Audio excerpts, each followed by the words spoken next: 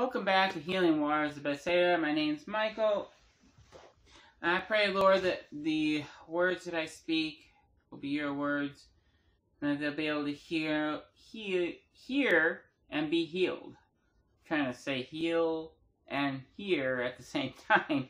That was weird.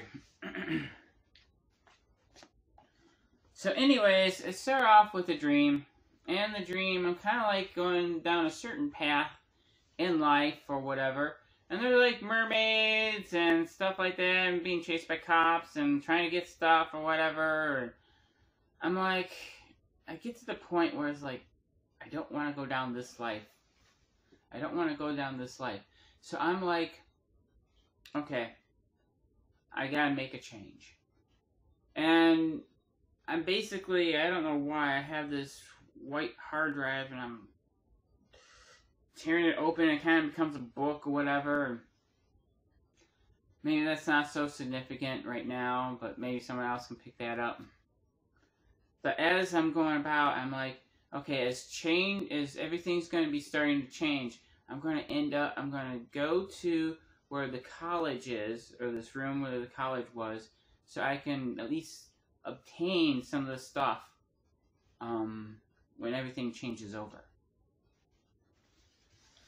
And this one person's like, you know, it's going to cost you, you're going to get a late start in life, and saying that is like, yeah, I was bummed about having to pay the cost of that, and paying the cost of all that, but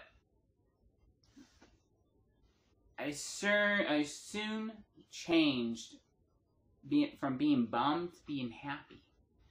And I was basically saying, it's like, at least I'm able to walk righteously before the Lord. Now, granted, our righteousness is of the Lord, so that's not exactly what I'm saying, like, oh, my righteousness. No, I'm not saying that. But I'm saying at least I was able to walk righteously before the Lord. You know, in right standing, are you right before the Lord? Is the question. And, you know, it's like, for those that do know me, I've kind of gotten a lot of late starts in life. Whether it's like dealing with the opposite sex. For me, I didn't move out of my parents' house until I'm at least over 40. Just getting my first place, over 40. I basically was in the same place for over 40 years. Yeah, I got a late start in life. But at least the Lord was letting me know, is like, at least you were able to walk righteously before me. And Luke chapter 14, starting at 26. If any man come to me and hate not his father and mother and wife and his children and brother and sister, yea, his own life also, he cannot be my disciple. You know, a lot of people, they want to get their life started right off the bat. God was saying to me, in a sense, like, your cost was getting a late start in life to be able to walk righteously before me. Now, I don't know what your cost is going to be to walk righteously before the Lord.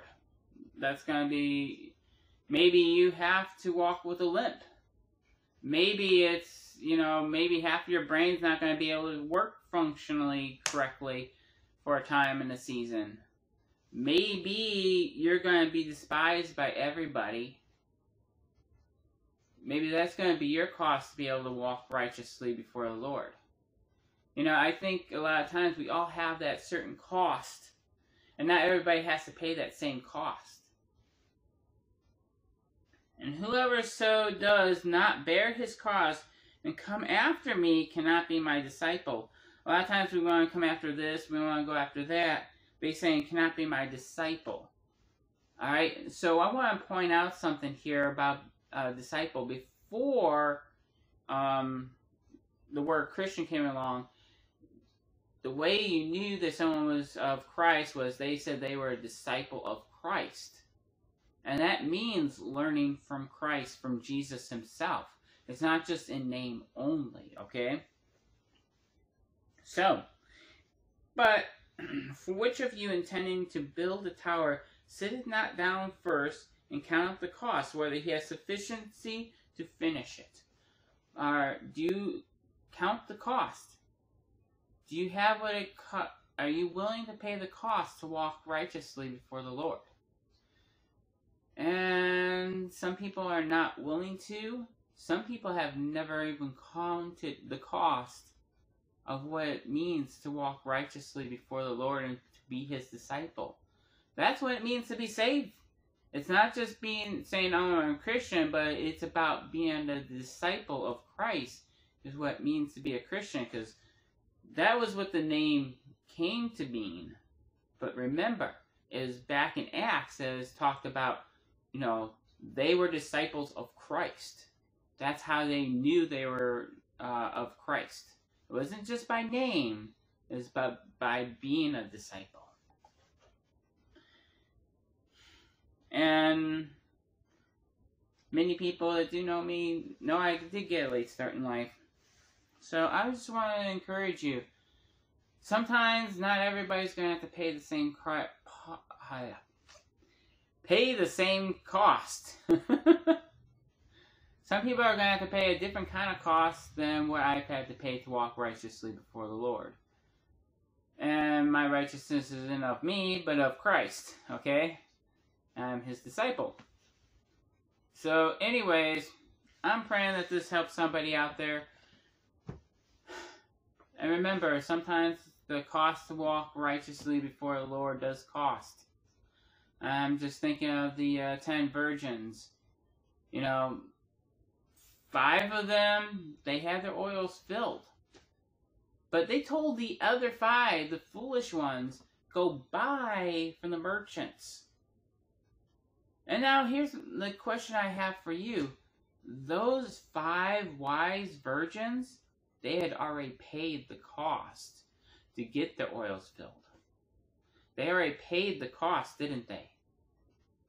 And what Jesus is saying is like every man's got to pay for it themselves. They cannot pay for you. And that's the lesson to take away. You got to pay for it yourself. You can't rely on everybody else around you. When it comes to you and God, and when you're standing before the Lord, it's not everybody else that's going to be able to support you. It's between you and Him. So count the cost. Are you willing to pay the cost? Or are you going to be like the foolish virgins that didn't get the oil filled up? I pray that you're willing to walk righteously before the Lord. In Jesus' name, amen.